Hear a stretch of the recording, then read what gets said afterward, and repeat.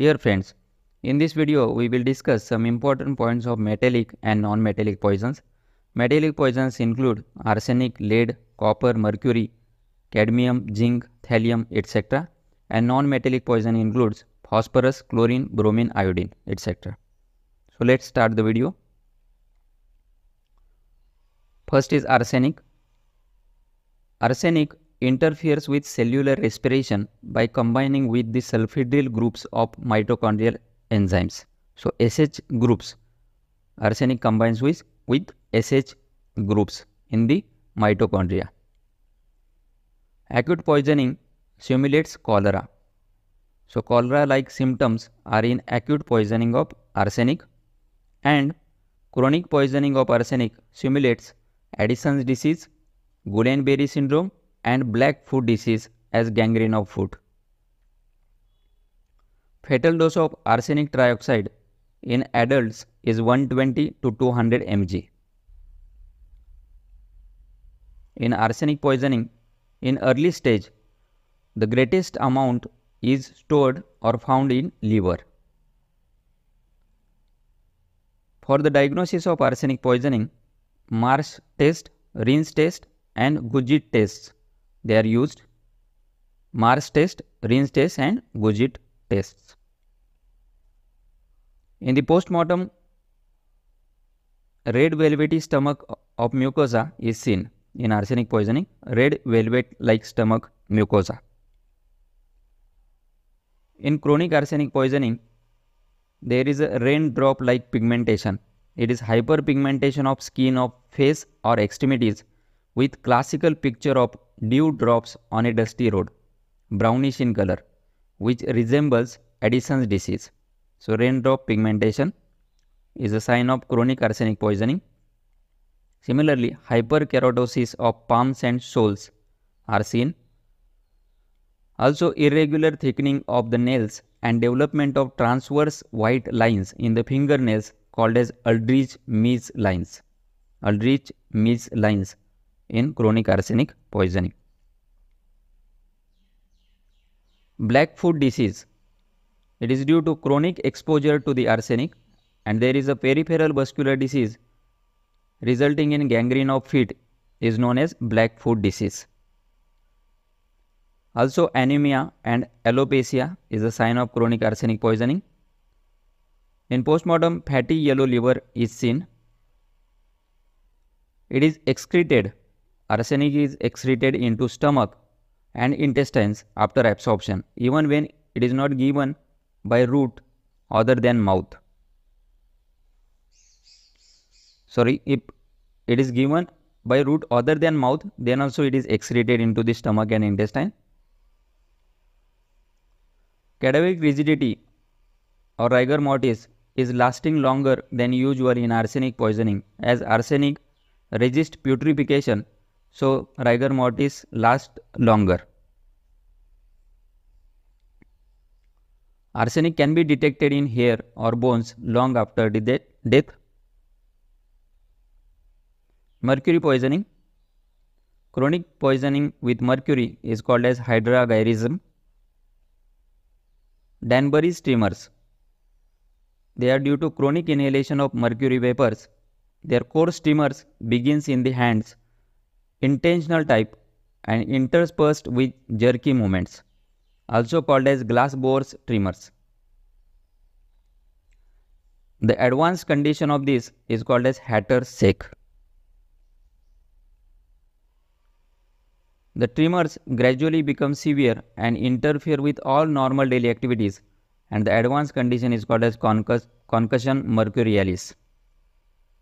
Concussion mercurialis, it is an advanced condition of tremors. Then mercurial erethism, it is a cluster of psychiatric symptoms. In this, maniac depressive psychosis is also seen, called as Mad Hatter. Acrodynia is a pink disease seen mainly in children. Mercuria lentis is the deposition of mercuric vapors on the anterior lens capsule of the eye, characterized by brown reflex and fine punctate opacities. Mercuria lentis. Then next, lead poisoning. Chronic lead poisoning is called as plumbism or saturnism. Pica is associated with lead poisoning. So pica, it is the ingestion of inedible atoms. It leads to lead poisoning. Ringed sideroblasts in bone marrow is a finding seen in lead poisoning. Lead inhibits ferrochelatase and delta ALA dehydratase enzymes in the heme synthesis pathway. So the enzymes are important, inhibition of enzymes. Chronic lead poisoning signs and symptoms. Facial pallor is the initial sign around the mouth. Then anemia with punctate basophilia, reticulocytosis and basophilic stippling of the RBCs. Lead line, also called as Burtonian line, is seen on the gums. Colic and constipation, it is the late symptom and occurs at night. In case of chronic lead poisoning, the levels of delta aminolevulinic acid are elevated. Copper poisoning. So chronic inhalation of copper sulfate spray used as insecticide causes vineyard spear's lung disease, which is characterized by histocytic granulomatous lung. Also, chronic copper toxicity, it is the hallmark of Wilson disease. Wilson disease, an autosomal recessive genetic disorder due to deficiency of ceruloplasmin. Serum ceruloplasmin level less than 35 mg% at 24 hours, it indicates severe copper toxicity. Copper sulfate, it is a poison as well as antidote also, and as an antidote, it is used in phosphorus poisoning. So for phosphorus, it is antidote. In copper poisoning, instead of penicillamine, EDTA and Sacimer can be used. Thallium. Alopecia is the diagnostic sign of chronic thallium poisoning. Also, skin rashes, papillomacular rash often assumes a butterfly-shaped distribution on the face is seen in thallium poisoning. Dystrophy of nails, Mees strips,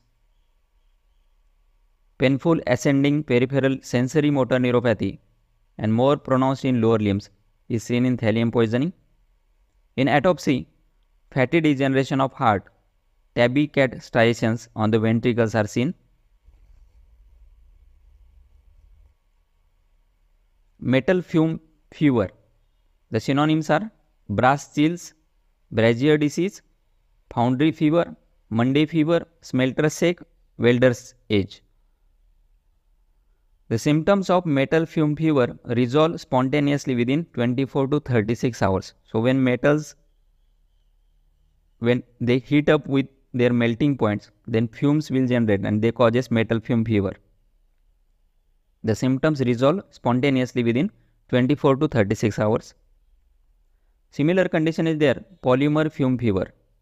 Closely resemble with metal fume fever, results from inhalation of gases produced by burning of polytetrafluoroethylene. Phosphorus, it is non-metallic poison and it is of two types, red phosphorus and yellow phosphorus. Yellow phosphorus is luminescent and waxy and have a garlic smell. In poisoning, the breath smells garlic, vomitus and stools are luminescent in dark and eliminate faint fumes. Condition is smoky stool syndrome.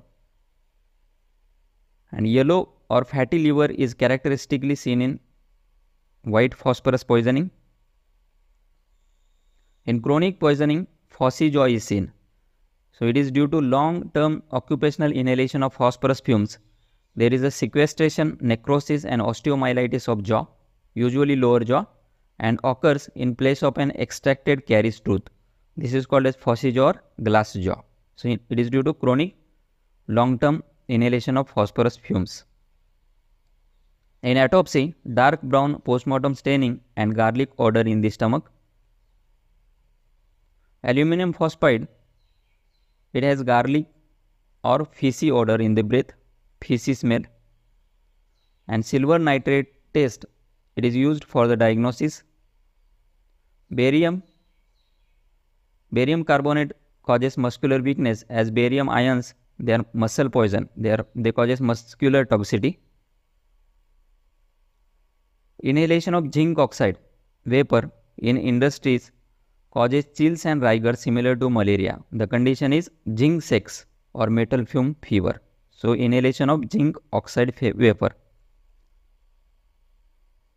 Then last one is itai or ouch disease. Due to cadmium induced bone toxicity lead to painful bone fracture. So itai or ouch disease due to cadmium toxicity. So thank you very much friends. I hope so this video will be helpful for you. We will meet in the next video. Thank you once again.